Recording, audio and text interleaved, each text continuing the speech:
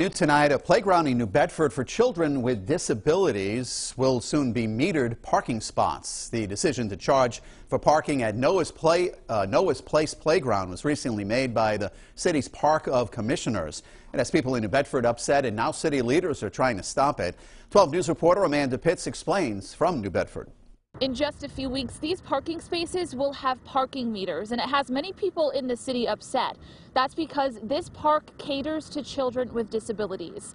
Now, this decision by the park board has city councilors stepping in to stop it. Noah's Place Playground in New Bedford has been putting smiles on the faces of children since 2017. Kids in wheelchairs normally would never be able to go down a slide or on a swing. Here, they can do that. The inclusive playground for children of all abilities sits on Pope's Island and shares a parking lot with a marina.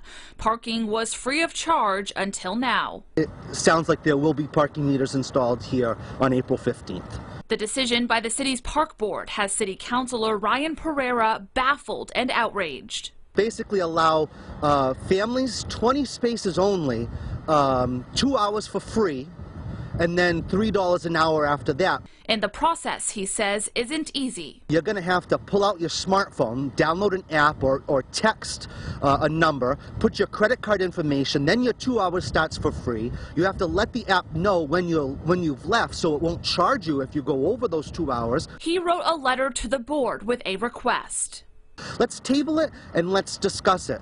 They ignored that request and approved it unanimously. So he went to his colleagues on the city council, who voted unanimously to send the issue to the city's property committee that he says will investigate this. Pereira's hopeful this decision that he says should have never been made in the first place will be rescinded before it's too late and families are forced to pay up. Maybe they're not going to be able to go to Disney World.